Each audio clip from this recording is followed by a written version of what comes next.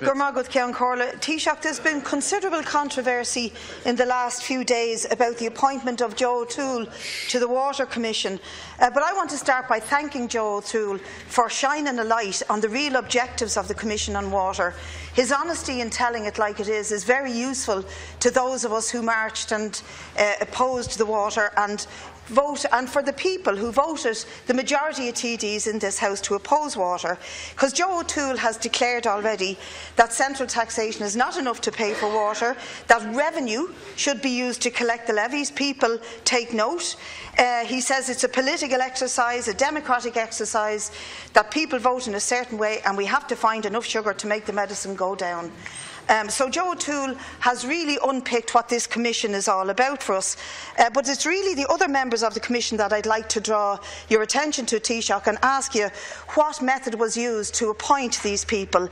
For example, Peter Peacock, who's the chair of the Customer Forum for Water Scotland, and he favours charges and boasts that customer forums can help to lower prices, and yet water charges and wastewater charges in Scotland are at a handsome 417 British pounds per annum.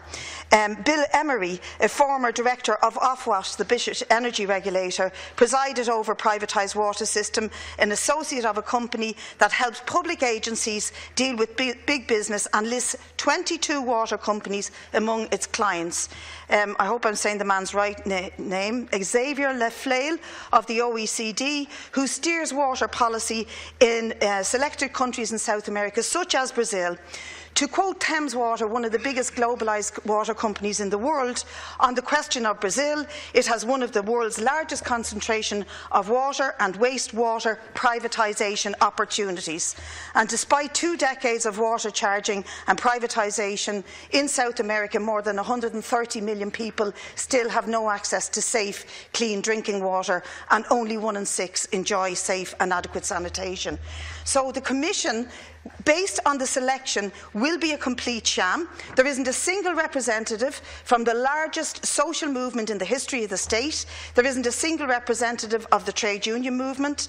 The remit excludes any social implication of funding water services in the short, medium or long term, and that includes water poverty, future privatisation or potential shut-offs. And if you look at, for example, a city like Detroit, all of the above have plagued that city, and the people of that city are now landed with a terrible debt as a result of it and a complete scarcity of water.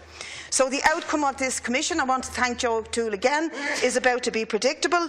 There's charges with sweeteners for those who are in seat of social welfare living in poverty, and there will be a form of a company that will allow privatisation by the back door.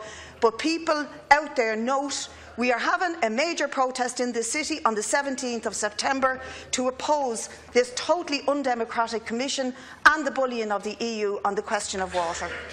Thank you, Deputy Smith. Taoiseach. Well, thank you for the notice about the protest.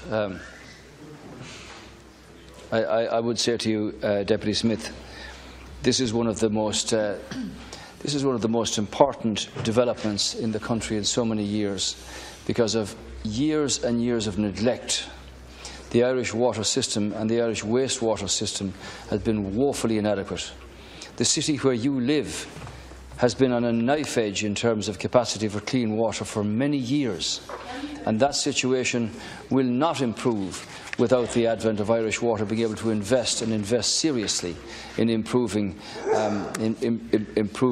capacity to supply water, capacity to supply clean water in huge volumes, and deal with the extent of leakage that has gone on for 100 years in many cases.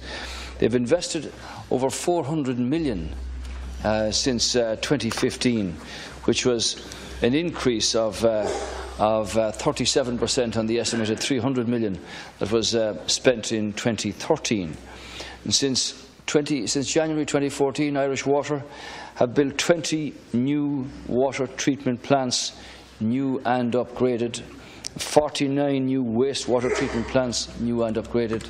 If you live in any of those areas and understand the improvement and the quality of life that comes about as a consequence of that, you'll understand why Irish Water has made such improvements.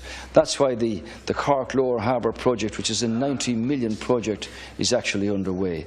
Now, I know that Joe O'Toole has been a public servant who's done a great deal of work over many years involved in public life, and has said that he wants to be an impartial chairman, and that he knows more than anybody else that there has to be public and political confidence in the integrity of the process that has been set out.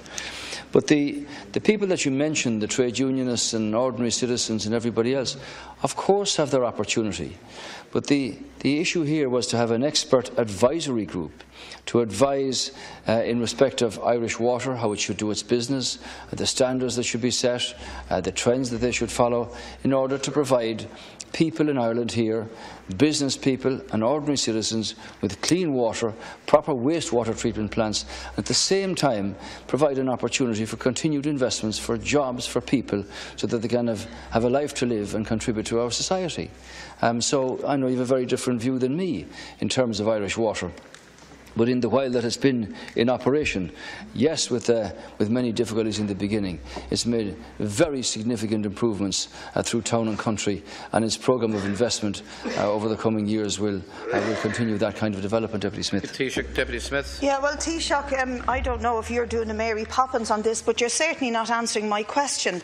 What I asked you was about the structure and the formation of the Commission, and those I listed who were appointed to it, I'm objecting to them on behalf of many people, because they are not impartial, and they are in fact partial towards a little bit of privatisation and a lot of charges. So my question is about the structure and the composition of the Commission itself, including the non-partial Joe O'Toole, who's going into it to chair it with his own set views on it. Now, I know of some citizens who applied to be considered for this Commission, some citizens with considerable expertise in environment, in waste management, in water management, and they haven't even been given the respect or the decency of an explanation as to why their applications failed, or why they wouldn't be considered suitable for a Commission which is loaded with academics and with people from outside the jurisdiction who are unelected and not representative of the people in this country who voted en masse, marched en masse, protested en masse, boycotted en masse, to have a different sort of water services, one that is publicly funded through progressive central taxation, and one that they have some decision making over. We're getting a Commission that's already made up its mind that it's going to give us more of the same. I'm asking you, how do you decide the construct of such a Commission? Who gets to say that these doctors from outside the jurisdiction who are totally pro-privatisation can sit on this Commission, and that Joe O'Toole, who's made up his mind already, can be an impartial chairperson? Well, these are people of particular abilities and experience that have a lot to offer in terms of the expert group that is being set up here.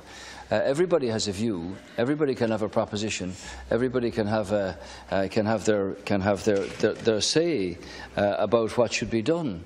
But what has to be done, Deputy Smith, is to continue to invest in provision of capacity to deliver clean water for people, volumes of water for business, and wastewater treatment plants around the country.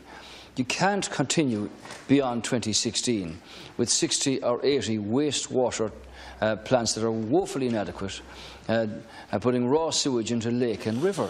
Now, you understand that, and you saw yourself the television programme of North Dublin conducted by RTE some time ago.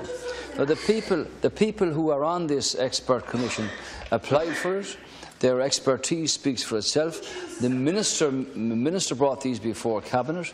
They're there to do a specific job, and that's to advise on the workings of Irish Water, how they should go about their business in an efficient and professional manner to provide a proper service for the millions of people throughout the country who haven't had it for years because of neglect and because of lack of investment.